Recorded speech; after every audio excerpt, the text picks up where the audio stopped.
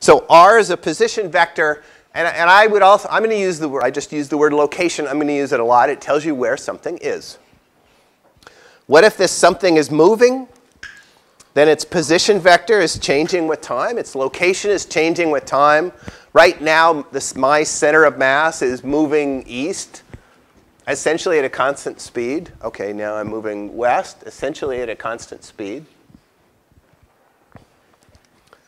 So the rate of change. So my position vector is changing. My location is changing. The rate of change is what we call a velocity. So the rate of change is just the derivative of the position vector with respect to time.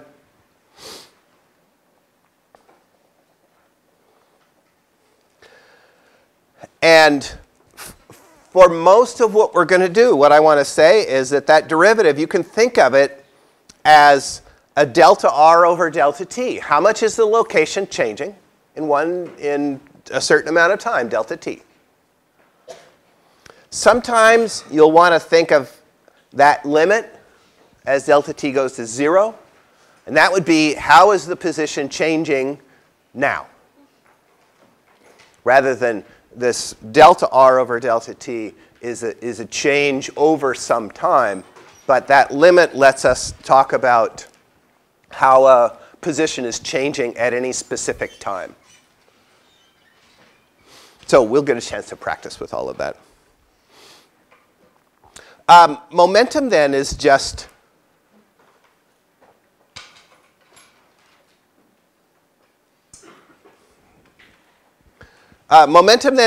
the mass of the object times its velocity. So I'm just going to leave it at that right now, and in practicing with it, we will find out how to talk about momentum. Because I said velocity, I'm going to remind you again, the velocity depends on the change in the position vector. Change in something means final minus initial.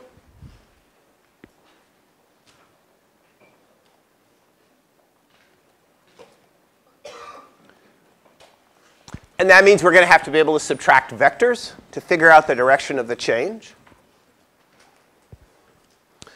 Down here on this third line, I wrote something that Newton told us, I don't know, 400 years ago, long, long time ago, that if you want to change the momentum of something, delta p is the change in the momentum of something.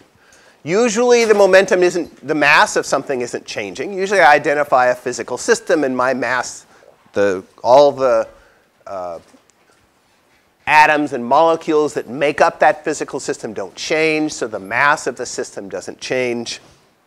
So usually it isn't the mass that's changing, but it's velocity. My velocity right now is 0, and now my velocity points east. And so it has changed. It's changed from 0 to east. I hope you're not surprised that the change is toward the east. Since there wasn't any velocity at the beginning, in the end it's toward the east. The change must have been toward the east. And Newton told us that, well, if your velocity changes, that tells you something about interactions. You've already done this in 7a. Describe interactions by forces. We're going to be a lot more careful in 7b. Because we're going to have force being a vector. And then the interactions are going to have to all be added together. In general, you have a lot of interactions with surroundings.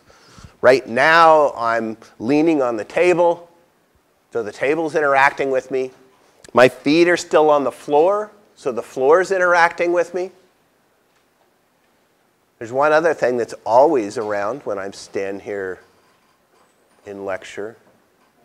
Is there another object? Yeah, gravity, the Earth. Gravity is the name for the force, but the Earth is the object that's pulling down on me. So I got 3 objects pulling down on me. Somehow, according to Newton, if you add up all of the forces due to those 3 objects, you find out the change in my velocity. Change in my momentum, actually. My mass didn't change, so I shorthanded that with change in velocity. Right now, my velocity isn't changing. That tells you something about those three forces. They have to add together. Since my velocity isn't changing, the change in momentum is 0. The three forces have to add together to give me 0. What about this? 0 velocity, and I start moving that way. So the change in my momentum is to the east. Whatever forces were interacting, whatever forces were causing that, had to point. This is a vector equation. The only way two vectors can be equal. If I draw a vector like this, and I call that delta P A, and I draw another vector for the sum of, and the other vector is going to be called the sum of the forces on A. I'm going to integrate that over T. How do I make sure the sum of the forces vector is exactly the same as delta PA? It's got to look exactly the same. This vector, not exactly the same. In fact, it's an opposite direction. For two vectors to be the same, they have to have the same direction and the same magnitude. The magnitude we draw is the length. The length of the arrow that we draw is how big the physical quantity is. This is how big this change in momentum is. And so the sum of the forces integrated over time from T initial to T final has to be the same vector. So the horizontal piece of delta PA has to be equal to the horizontal piece of this sum of the forces integrated over T. And the vertical parts have to be the same also. If two vectors are identical, then their x components are identical. Their horizontal pieces are identical.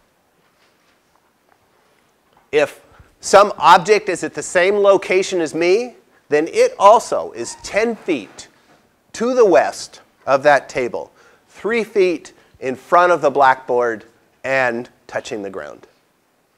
Okay, there's some dirt on my shoes, so there is actually an object at that location approximately. I want to get at 2 points here, and then we'll start practicing. One is delta. We want changes in things, and so we're going to have to subtract vectors. And the other is Newton tells us that the change in momentum depends on the sum of a bunch of force vectors. So we're going to have to add vectors also. We're going to have to be able to add and subtract vectors to make sense of these equations.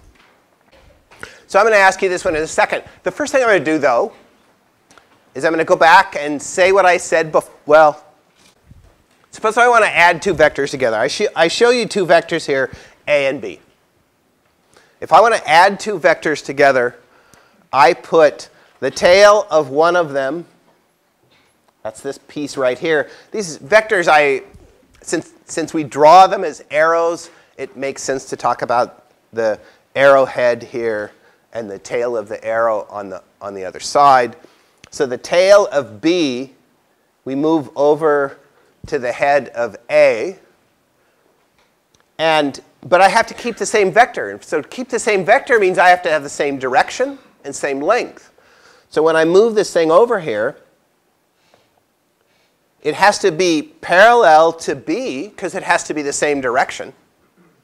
So it has to point along B, and it has to be the same length. If I make it the same length, it looks like that's about right.